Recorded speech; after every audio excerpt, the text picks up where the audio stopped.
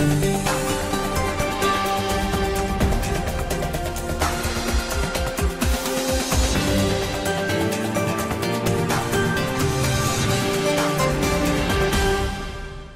back. This is World Insight. I'm Tian Wei. The South American country Argentina, despite carrying out one of the most severe lockdowns in the world, has surpassed 100,000 COVID-19 deaths last month. The country has come to grips with the tragic deaths by ramping up its vaccination campaign. Recently, China's Sinopharm provided 7 million doses of vaccines to Argentina, with 24 million doses more to follow. Now, the country has achieved a 50% vaccination rate with one COVID dose. Earlier, I spoke to Gustavo Girado, a former consultant to the Ministry of Economy, Foreign Affairs and Agriculture of Argentina. Speaking of COVID-19's origin, he said China is seen as an easy target. It's the first country that notified the world about the coronavirus, not covering it up. Let's listen in. We know the Delta variant of COVID-19 is becoming the biggest challenge now for the world. How is the situation in your country? Well, the situation in Argentina is getting harder, you know. It was easier at the start because the measures that our new government, because at that time my government changed it at the end of 2019. The virus couldn't spread in my country at the first time, but after that, you know, the situation getting worse for everywhere around the world. So it was impossible for the resources of my country to sustain these conditions. With the vaccines, with the cooperation from China and Russia also, we are getting many of medicines to sustain this situation. Mm-hmm. I hope really that for the end of this 2021, we just arrived to the 90% of our population covered with the medicines. You know? Yeah. Did you have the vaccines? Yes, I have the first doses of the Sputnik V, the first one, and we are in the middle of the process to get the second one. In my case, in my personal case, maybe Sinopharm in the maybe next 2 weeks. I hope so. Good for you, and all the best to you and your family, of course. We see vaccines are very important commodities, but there's also debates about vaccines. There's anti-science discussions. How do you see all of the latest? Well, in this sense, we suffer the same unconscious for many parts of the population. They spread the virus without any intention. Get the vaccines and please get the doses for everywhere, that it's not a problem for the people. This is the only way that we can avoid the hundreds of murders every day. At least in my country, maybe it's an average 400 murders per day. It's a very huge number, and we are suffering a lot with it. On the other hand, you see the debate about the origin of the virus, which is certainly, as we all understand in common sense, a science issue. It's already become a political issue. Es un problema que no se presenta por primera vez. Well, this is not the first time this problem appears. What happens is that it's a very propitious moment for the international debate to focus and aim its guns at an economy that much of the Western Hemisphere considers and has decided to consider as one of its enemies. And this is the People's Republic of China. But all scientific assessments have not been able to prove so far that the virus had its origin in the People's Republic of China. In fact, according to the scientific analyses that I have read, there is certain evidence that a history similar to COVID-19 manifested in other parts of Italy, also in Southeast Asia and in the United States itself, with people who before December 2019 showed physical symptoms similar to those who suffer from COVID, which manifested as a very strong flu, which have not been evaluated correctly because the patients also died, so it was not possible to know for sure what had been the origin of their discomfort. Propios Estados Unidos con personas que antes de diciembre del 2019 And it's a very propitious, very convenient moment for those who have China as a target, that have the political objective to halt the progress by pointing it as the culprit of this han situation. podido ser evaluadas correctamente. But, from my point of view, China has been able to demonstrate quickly that first, after opening all its institutions to the international assessment of the World Health Organization, its laboratories and its institutional framework, up to now, has not been found out the specific origin of the coronavirus. So at this moment, no one can be accused of being the origin of a genetic mutation, which in any case is as we blamed Spain for having been the culprit of the Spanish flu 100 years ago, or blamed any African country for having been the origin of Ebola. La señalaran como la culpable de esta situación. It happens that, unfortunately, China is today occupying a very important place at the international level.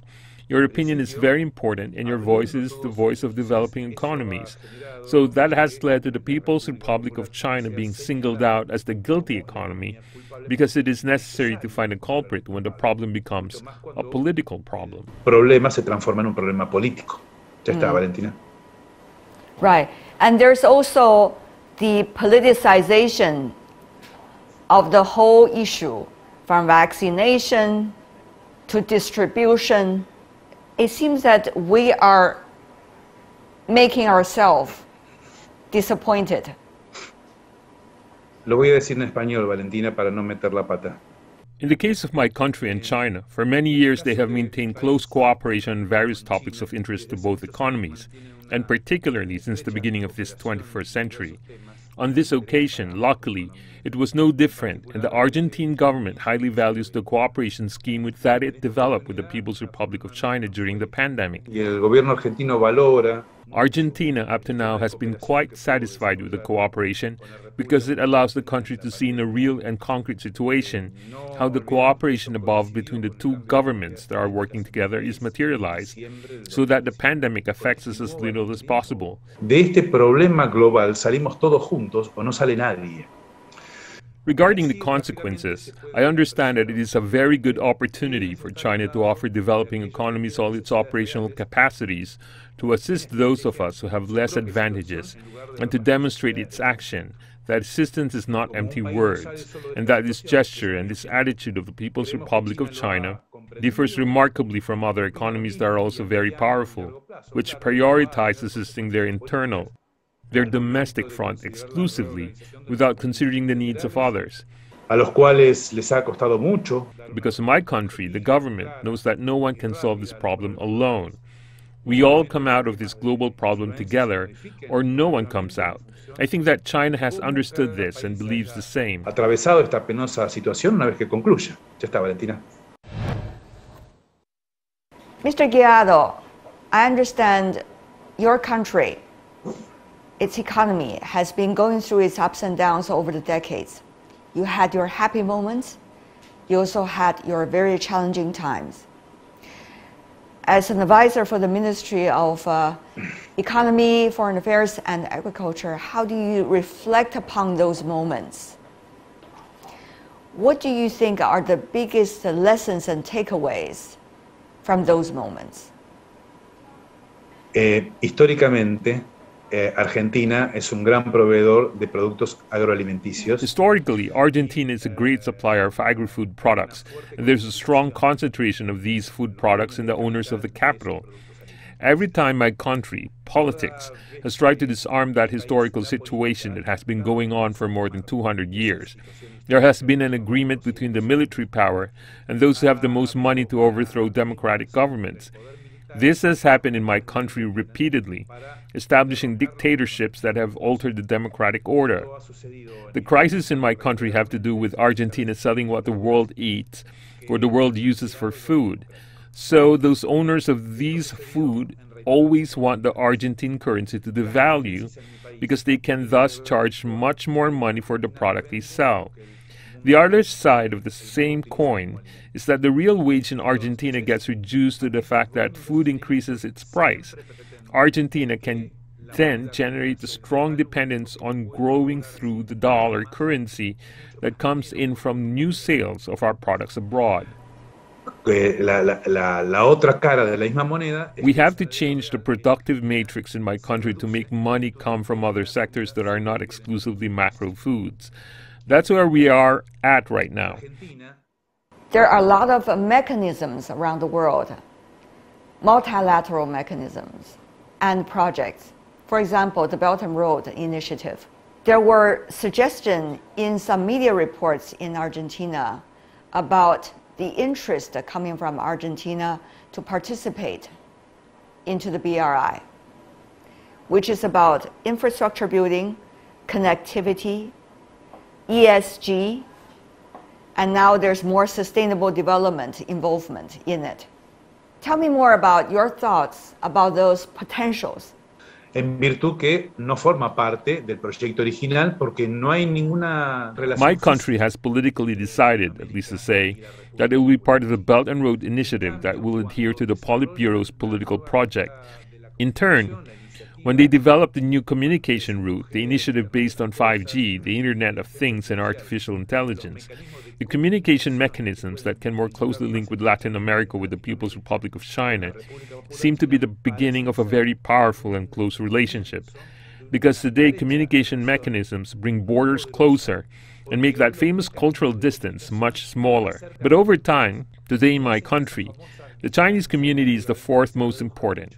The number of Chinese, of people with Chinese origin residing in my country is very large, and that has brought an empathy, a bond, a much greater knowledge of your culture, to the point that no longer this is a strange to us, and that an initiative such as the Belt and Road is already seen with other eyes that are much more receptive, positive, and optimistic. To be more precise regarding what may eventually be a much closer collaboration between Chinese capitals, who together with Argentine capitals could come to my country to develop those things that China has a surplus, which are infrastructure, technology, and financing. Infraestructura, tecnología y financiamiento. Termine, ¿vale? Very interesting prospect you have just painted, because there are a lot of discussions about what might be that combination, when Argentina joining Belt and Road Initiative and when China and Argentina could work closer than before. How do you see that? Entiendo. Durante los últimos 25 años. I understand. During the last 25 years, capitalism underwent an enormous transformation regarding the way of doing things. Now, global value chains are the ones that govern the way products are made. They are not made in one country. They are not only made in China. They are not only made in Argentina, but the production processes go through different countries. The People's Republic of China gathered this knowledge by participating in these global value chains first in those stages in which it could do so with its own resources. Very modest, very poor, which are very abundant labor, products of low technological composition. But as China learned, it began to know how to do it, how to have the idea, how to patent it, how to learn to innovate through science and technology policies created by national champions with indigenous innovation. Argentina can learn a lot from these mechanisms. Then China learns to market, learns to distribute, and Chinese companies participate in the entire chain together with companies from all over the world. But the products are no longer made in one place. Transnational products come to Argentina, but they are sent from China. China is part of a global value chain, and the interdependence of capitals makes peace much more possible because many more interests are affected if there's no peace. Now it is convenient there are routes, airports, ports, infrastructure, because all this allows a more homogeneous benefit of all those participating in the production process. And that makes cooperation more possible, and that although we are far away, China and Argentina can work together in the joint production in the world of products for Argentina, for China, and for the rest of the world. And that's where I think there are very good prospects. Un más homogéneo beneficio de todos aquellos que participan del proceso de producción.